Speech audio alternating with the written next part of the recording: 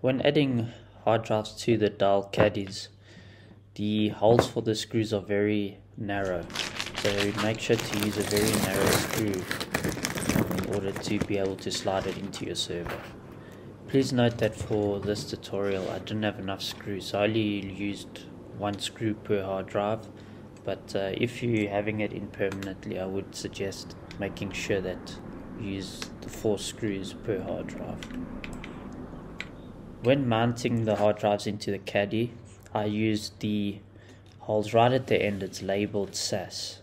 When putting the hard drives back into your server, it should slide in relatively smooth. If you're having to force it in, that means a screw isn't in properly.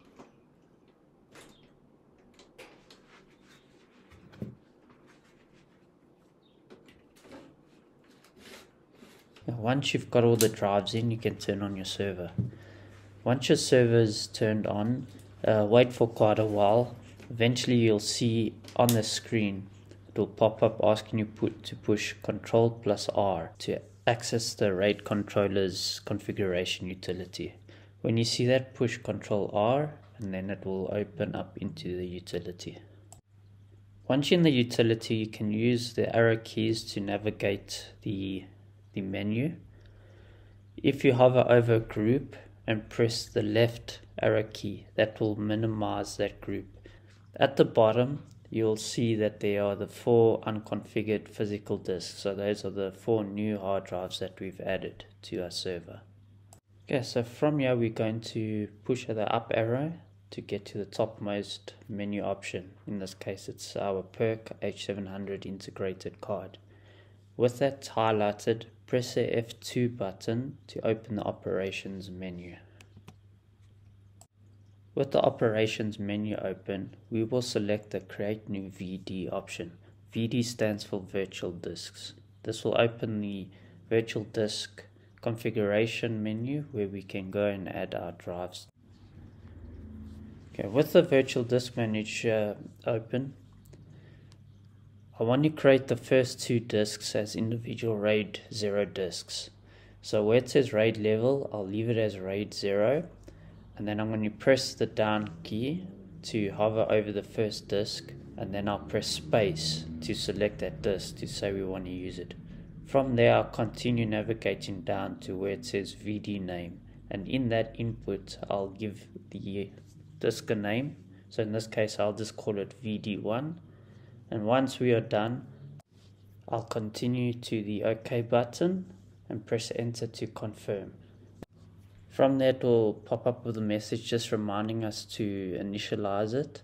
You can just confirm it by pressing enter. We will do the initialization in a little bit. I'll do that process all over again for the next hard drive, as I want that to be a RAID 0 hard drive as well. For the last 2 hard drives, I would like to add them as a RAID 1. So what we'll do is under RAID level, we'll push enter on it and select RAID 1, and then scroll down to the 2 hard drives and press space on both hard drives to add them to our RAID group. Then I'll go and rename it, and once we're done, click on the OK button to continue. And next we're going to initialize each of the new virtual disks that we created.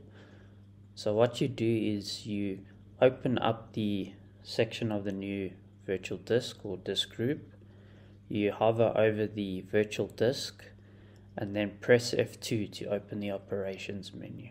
Once the operations menu is open, click on the initialization option, choose start init, and then once that is open, press enter to accept the warning that will tell you it will delete all the data on your drives. You can press enter to continue. From there we'll repeat this process for all the new virtual disks that we created, in this case for the 3 disk groups. Once you've done that, you can press Ctrl N to go to the next page.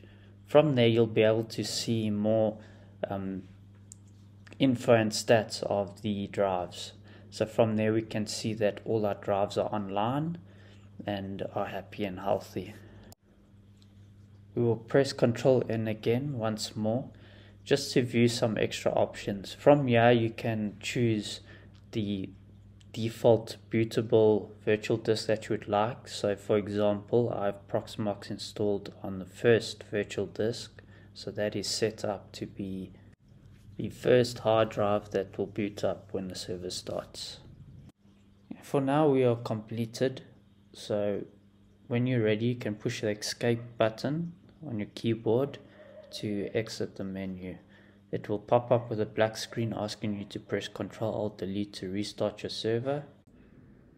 Okay, so my server's booted up into Proxmox, and then if we go into the disks we can see these are the 1, 2 and the 3 virtual disks that we created are now showing up. We can then go to, for example, our LVMs. If we want to create a new LVM group, we can go create volume group. We'll choose STB, for example. Let's call it VM disks. We can install the disks there and apply. And just like that, we will now have a new disk volume where we can use to install some virtual machine disks or the container volumes. And so hopefully that helped you to quickly add disks to the H700 RAID controller. Thanks for watching, and I'll see you in the next one.